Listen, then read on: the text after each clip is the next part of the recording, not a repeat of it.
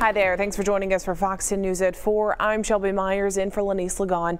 It's good to have you with us. Breaking news is first. Family members of a missing cruise ship passenger with special needs say they're grieving the loss of their loved one, Luke Renner. Carnival Cruise Line issued a statement today saying the 22-year-old male guest with autism went overboard after climbing over the deck rail. His family believes he may have been under the mistaken assumption that he was going swimming. Carnival says its care team is providing assistance and support to Luke's family and traveling companions. The family is from Alpharetta, Georgia.